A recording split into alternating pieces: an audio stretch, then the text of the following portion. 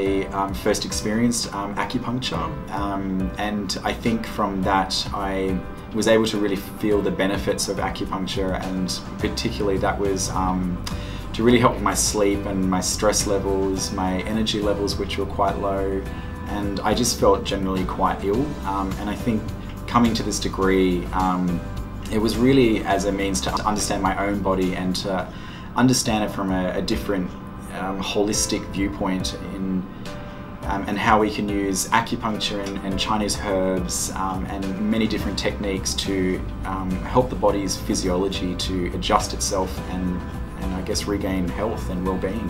I think the clinical component is really great. We get a lot of hands-on experience in the clinic and up to 900 hours of clinical experience, and it's a great way to be able to use our theoretical knowledge that we use in class. So in Chinese medicine is more about the macrocosmic approach and understanding how the body relates to the environment around it. And then you see the patient and it comes back, and then you go, that's what my teacher was talking about, that's what they meant. I decided to study here because I'm already working in the complementary and alternative medicine industry as a practitioner, and I found that the timetable at SITCM was flexible, and it enabled me to continue working in my practice as well as studying full-time. I think SITCM really offers a unique quality that other colleges that I've been to in the past don't, and I find that they're also extremely willing to share that knowledge, both in the lectures and also in their the clinic. I think for someone who got a clear mind of what they wanted to achieve after their graduation from here, I think the several strengths, of course, from our college. One is the quality of the lecturer. So most of us got a higher education degree, like a PhD, Masters.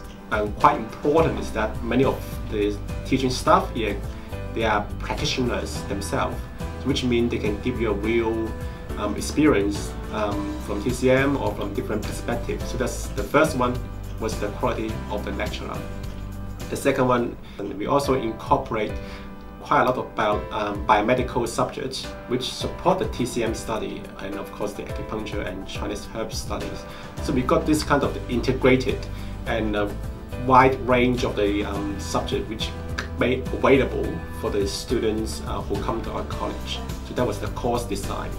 The other thing is we've got a really good connection with the national and international stakeholders, like the industry associations, like the university, like the Sydney University, UTS, UWS. We've got a lecturer, and from there, and we go there to share the knowledge, exchange the experience. So these are one of the key things that I would say that would be a key strength of the college.